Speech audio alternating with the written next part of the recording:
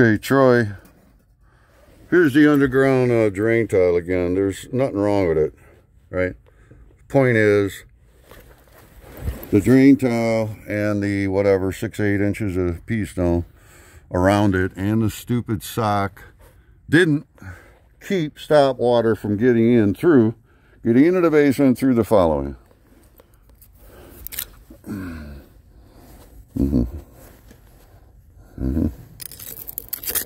Deteriorated mortar joints, there, and a crack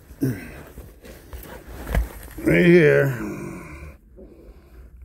And on the inside, you can definitely see the water coming through the crack. Yep.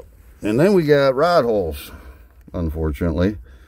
So in the future, folks, Mr. and Mrs. Marsack, you might need, that's a rod hole. All they put in it was a cork.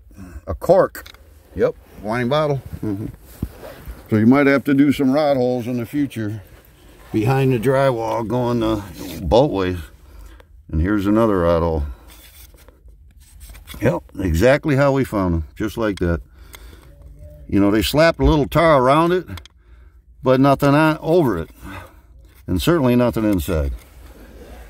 And that's why most basements leak, because of this kind of crap.